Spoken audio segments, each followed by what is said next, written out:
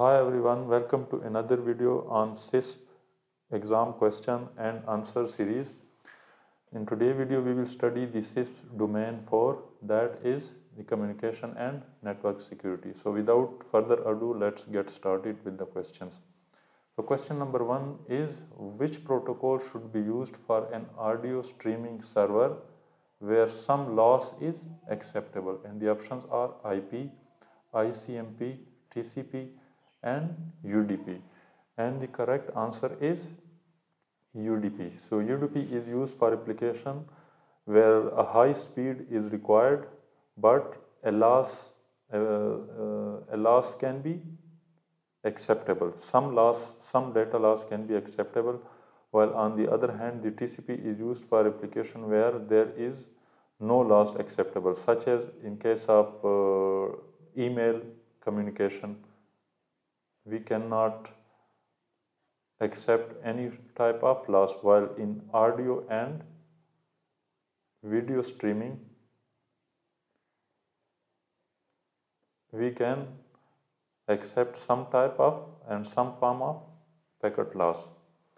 So question number 2 is that what network technology uses fixed length cells to carry data?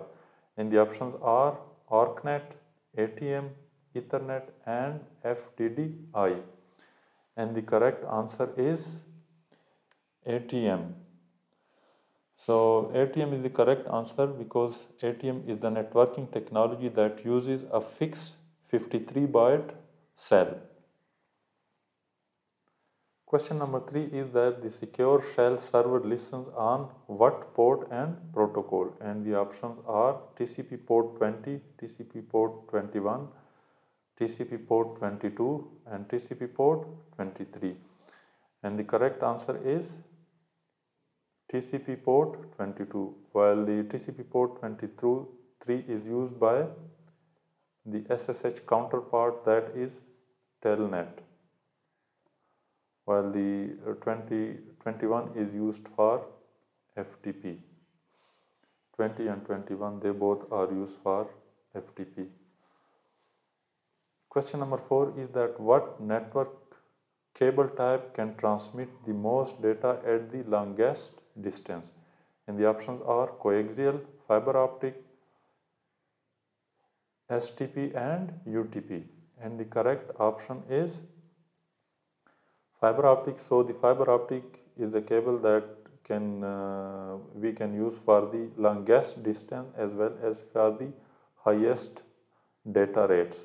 While these to the STP UTP, they usually carry up to distance of 100 meter and up to maximum up to 1 gigabits or up to 10 gigabits in the latest UTP or STP cables. While the fiber optic, this can carry data up to several hundred kilometers. Coaxial is also just like the STP UTP, data rate is less, while the distance it covers is also less than the fiber optic. Question number 5 is that which device operates at layer 2 of the OSI model? And the options are hub, firewall, switch and router.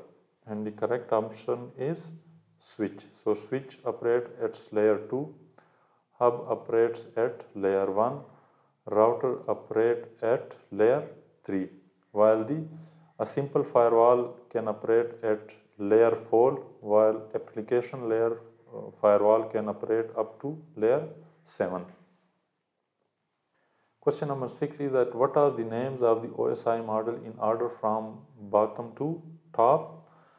So we will directly go to the correct answer. This is a very straightforward question, and the correct answer is the order from bottom to top is that physical, data link, network, transport, session, presentation and application. Question number 7 is that which of the following authentication protocol uses a three-way authentication handshake? And the options are CHAP, EAP, Kerberos and PAP. And the correct answer is CHAP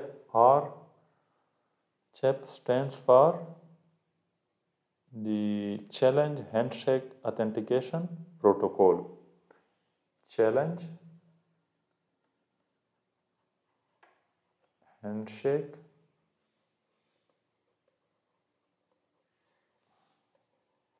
Authentication Protocol.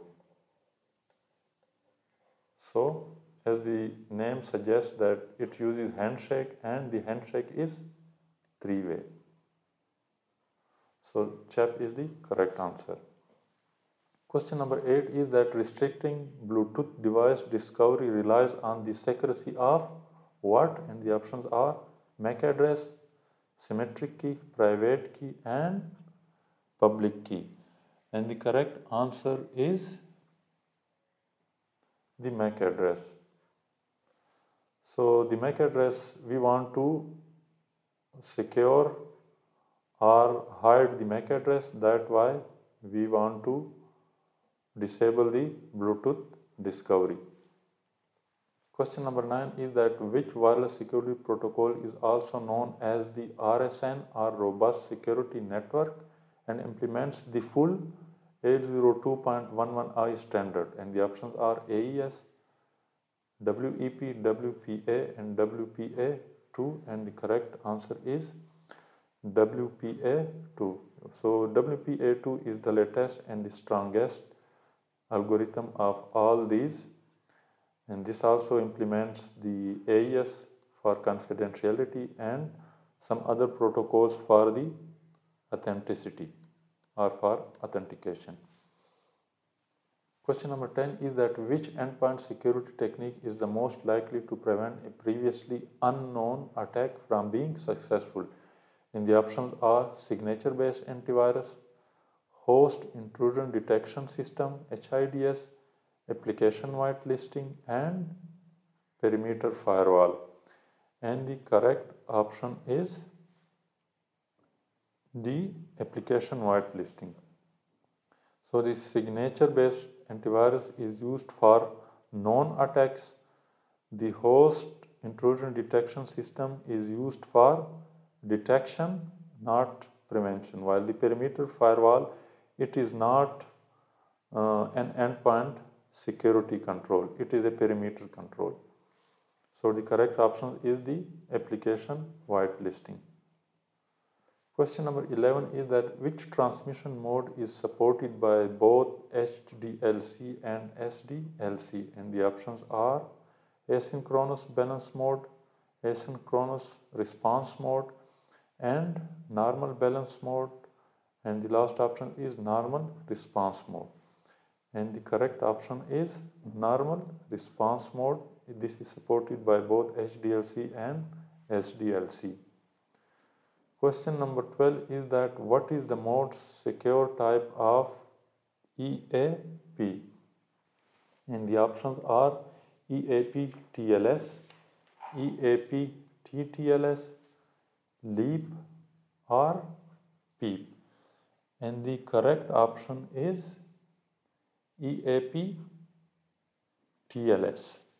So this is a correct option because this is the most secure form of EAP because it requires both server and client side certificate. While the TTLS and PEEP, they are similar but they both don't require the client side certificate.